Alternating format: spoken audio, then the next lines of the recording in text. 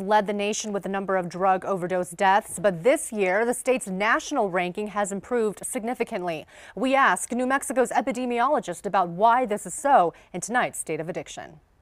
State epidemiologist Michael Landon expects New Mexico to rank 15th in the nation for drug overdose deaths. It will change most likely, but it looks like we have a significant drop in our overdose death rate. That's projected from preliminary data gathered in 2016. Compare that from decades ago when New Mexico scored far worse. New Mexico first led the nation in 1992 with respect to drug overdose death.